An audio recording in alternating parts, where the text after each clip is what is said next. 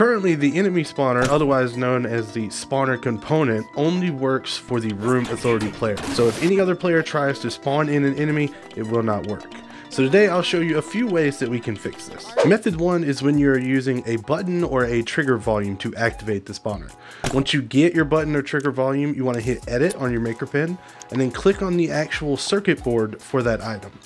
This will show you all the internal chips for that circuit board. Then all you need to do is delete the chip called if local player should run. It should be at the top. After that, you also want to rehook up the execution to the pressed. And now when anyone hits the button, it will work.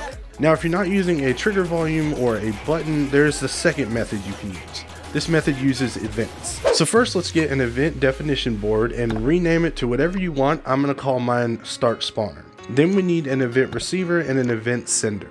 Hook up the receiver to the spawner component and configure it to receive our new event.